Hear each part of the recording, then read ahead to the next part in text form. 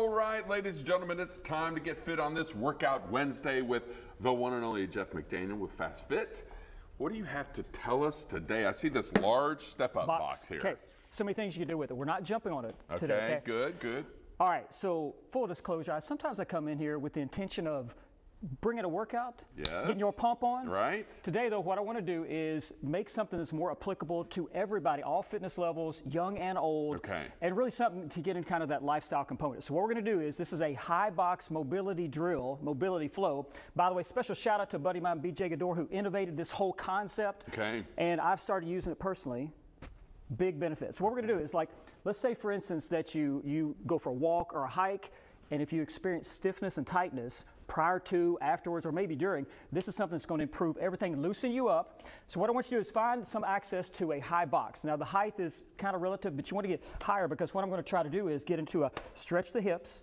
Also, for me, basketball injuries, tons of rolled ankles, I have to really kind of work on mobilizing the ankle and the knee. Gotcha. So what I'm going to do first off is, on some type of box or ledge, go from forward onto the toes, back onto the heels. Back on the heels is going to get more hips.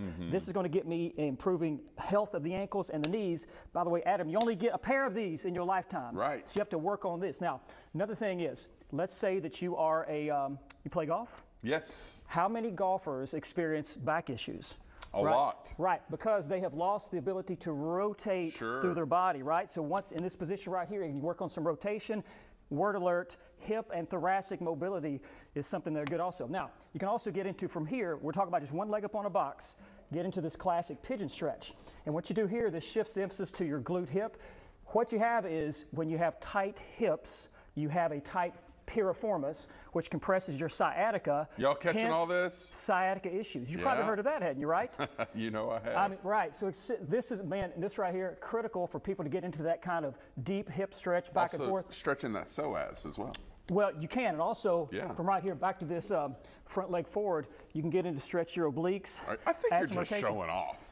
I'm not showing off. What I am trying to show is, if you want good knees and back and thoracic spine, this is something that's critical for you. If you're a walker or hiker or you jog, you got to improve like your gait, your stride, and this is a simple ankle mobility drill. Also, you can stretch out the hamstring, right? Could you also use the arm of a couch, or the arm, the cushion part of it? You got to find something that's going to work for you, right? You know what I'm saying? Yeah, and really what I'm trying to do is to see if I can show this. You want to get enough of a deep hip stretch. It needs to be high enough that you can stretch your hips. Gotcha. So again, the big key to this is we're emphasizing ankles, knees, hips, and back. The things you're going to need in life, if you're young and you play sport, you're going to need to do this. So what I would say is, let's say you can't work out for a full hour or even 30 minutes. Right.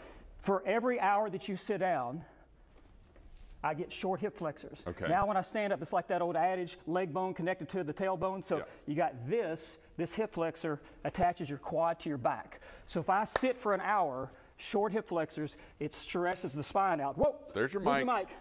And so what you want to do is, you got to find ways of stretching this. So for every hour, so technical here, for every hour that you sit, try to get at least 60 seconds in of a hip flexor stretch. Wow. See, I'm stretching the front leg and the down leg, and just getting in some movement. So add that for a minute. I'm telling you, this is the health component.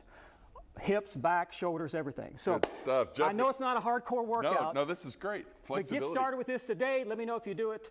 And get your free 2-week trial to the best 30-minute workouts in town, Fast Fit. Thank you. Okay, Jeff McDaniel with Fast Fit, bringing us a Workout Wednesday. I got to catch my breath. Let's take a quick break. How about it, Jeff? How about it? We'll be back in a minute.